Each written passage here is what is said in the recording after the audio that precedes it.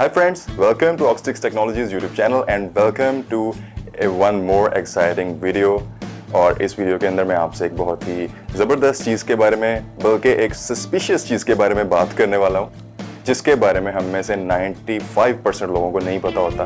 हम electronic equipments use कर रहे होते हैं, अपने लैपटॉप्स को चार्ज कर रहे होते हैं, अपनी एलईडीज़ चला रहे होते हैं। इसके अलावा काफ़ी और चीज़ों में ये चीज़ यूज़ होती है, ये सस्पिशियस चीज़ यूज़ होती है। और मेरे हाथ में आप देख रहे हैं एक चार्जिंग केबल है। चार्जिंग केबल का इवन एक कटा हुआ एक पार्ट है, मैंने अपने हाथ में रखा हुआ है। और यहाँ पे मैं बात करने वाला हूँ इस सिलेंड्रिकल चीज़ के बारे में। आप देख सकते हैं ये सिलेंड्रिकल चीज़ है और ये होती क्या है, इसके बारे में अब बात करूँगा मैं। इसका पर्पस क्या होता है। हम यूज़ तो करते हैं इक्विपमेंट्स को, बट हमें पता नहीं होता कि इसका एक्चुअली पर्पस क्या है। तो मैं आपसे उसके बारे में बात करने वाला हूँ कि ये जो सिलेंड्रिकल चीज़ होती है ये क्या होती है। So let's start the video. So first of all तो मैं आपको बता दूं कि ये जो सिलेंड्रिकल चीज़ होती है, ये जो एक सिलेंडर सा होता है, हमारे लैपटॉप्स के चार्जर्स के अंदर आमतौर पे हम देखते हैं। इसके अलावा कुछ जो टैबलेट्स होते हैं उनके चार्जर्स पे भी होता है। मोस्टली ये जो है ज़्यादा यूज़ होता है। अगर आप डॉक्टर हैं तो आपको पता होना चाहिए कि ये जो मेडिकल इक्विपमेंट्स होती हैं उनके अंदर ये लाजमी तौर के ऊपर होता है। ये क्या चीज़ होती है? इसको हम कहते हैं फेराइट बीड। फेराइट बीड भी इसको कहा जाता है, इसको फेराइट कोर भी कहते हैं और इसको चोक भी कहा जाता है। ये तो हो गए इसके डिफरेंट नाम। अब ये इसका नाम फेराइट बीड होता क्यों है? फेराइट आपको पता है कि एक मटेरियल होता है जो कि आयरन ऑक्साइड का बना होता है और कुछ मैग्नेटिक प्रॉपर्टीज़ भी इसके अंदर होती हैं। और बीड का आपको पता है कि बीड जो होती है एक्चुअली किसको कहते हैं? मोती को कहते हैं। अगर मैं इसको तर्जमा करूँ उर्दू के अंदर तो इसको हम मोती कहते हैं। अच्छा, ये तो होगी फेराइट बीड। अब इसके अंदर होता क्या है, इसका जो इंटरनल स्ट्रक्चर है वो क्या होता है? इंटरनल स्ट्रक्चर डिस्कस करने से पहले मैं आपसे इसके बारे में बात करता हूँ कि इसकी नीड क्या होती है, इसकी एक्चुअली क्या इतनी ज़रूरत होती है जो ये हमारे जो इलेक्ट्रॉनिक इक्विपमेंट्स होता है उनके अंदर लगा हुआ होता है। अब मैं वो बताने वाला हूँ। गाइस, आप जानते हैं कि हमारा जो एनवायरनमेंट है वहाँ पे काफ़ी ज़्यादा वेव्स होती हैं, रेडियो वेव्स होती हैं। आपका जो मोबाइल फ़ोन है वो वायरलेस होता है, आपका लैपटॉप वायरलेस के ऊपर चलता है, मतलब वाईफाई के ऊपर चलता है। इसके अलावा काफ़ी ज़्यादा और भी चीज़ें होती हैं हमारे एनवायरनमेंट के अंदर, यानी कि जो फ़िज़ा होती है, जो हवा होती है, उसके अंदर काफ़ी ज़्यादा इलेक्ट्रोमैग्नेटिक वेव्स होती हैं जिनको हम रेडियो वेव्स कहते हैं।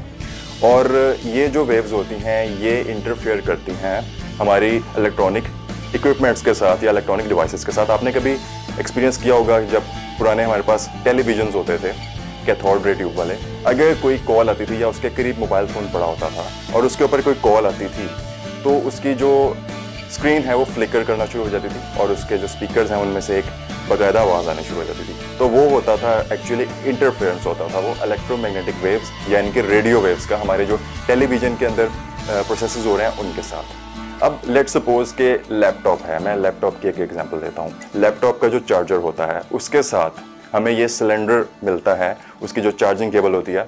हर लैपटॉप, जिस मर्जी कंपनी का आप लैपटॉप उठा के देख लें, उसके अंदर ये ज़रूर होता है। इसका पर्पस एक्चुअली ये होता है कि ये जो रेडियो वेव्स होती हैं, जो इलेक्ट्रोमैग्नेटिक वेव्स होती हैं हमारी एनवायरनमेंट के अंदर, उनको ये एब्जॉर्ब कर लेता है। और उनको जब ये एब्जॉर्ब कर लेता है या फिर उनको ग्राउंड कर लेता है तो उसका फ़ायदा ये होता है कि किसी भी तरह का कोई इंटरफेरेंस नहीं होता। और अगर कोई हो भी तो, अगर कोई इरेगुलर चेंज आ रहा है हमारी फ्रीक्वेंसी के अंदर या फिर वोल्टेज के अंदर या करंट के अंदर या किसी भी इलेक्ट्रिकल सिग्नल के अंदर, उसको ये कर देता है ग्राउंड। और जितने भी प्रोसेसेस होते हैं वो बहुत ज़्यादा स्मूथली चलते रहते हैं हमारे लैपटॉप के अंदर या फिर हमारी किसी भी इलेक्ट्रॉनिक डिवाइस के अंदर। इलेक्ट्रॉनिक जो भी इक्विपमेंट्स होती हैं उनके अंदर तो ये लाजमी होता है, जैसे एक्सरे मशीन्स होती हैं, जैसे ईसीजी मशीन्स होती हैं। इसके अलावा जितनी भी इलेक्ट्रॉनिक इक्विपमेंट्स हैं उनके अंदर ये ज़रूर यूज़ होता है, क्योंकि आप जानते हैं कि अगर इलेक्ट्रॉनिकली इसके अंदर इलेक्ट्रॉनिक इक्विपमेंट्स के अंदर अगर कोई ना कोई फॉल्ट आ जाए इलेक्ट्रॉनिकली तो रिजल्ट जो होता है वो कहीं का कहीं निकल जाता है। तो जो पेशेंट होता है उसके इलाज करने में काफ़ी ज़्यादा प्रॉब्लम्स आ सकती हैं और काफ़ी ज़्यादा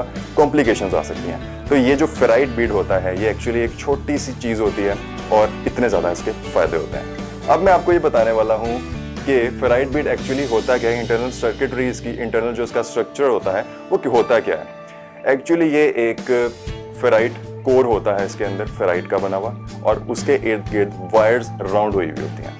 और उन वाली वायर्स का ही काम ये होता है कि जो इलेक्ट्रोमैग्नेटिक वेव्स हैं, जो अनवांटेड वेव्स हैं, जो अनवांटेड रेडियो वेव्स हैं, उनको ये कर देता है ग्राउंड और उसके बाद स्मूथली आगे ये सिग्नल भेज देता है। सो गाइस, इस छोटी सी वीडियो में मैंने आपको सिर्फ यही समझाना था, मैंने आपसे सिर्फ यही डिस्कस करना था कि जो फेराइट बीड होता है, जो सिलेंड्रिकल चीज़ होती है हमारे चार्जर्स के अंदर, वो क्या होती है और उसका क्या पर्पस होता है। मैं उम्मीद करता हूँ आपको वीडियो पसंद आई होगी, और अगर आपने इस वीडियो से कुछ ना कुछ सीखा है तो वीडियो को लाइक ज़रूर कीजिएगा, और अगर आप चैनल के ऊपर नए हैं तो चैनल को सब्सक्राइब कीजिएगा, क्योंकि इस तरह की वीडियोज़ मैं आप लोगों के लिए लेके आता रहूँगा। Thanks for watching the video. Take care, good bye.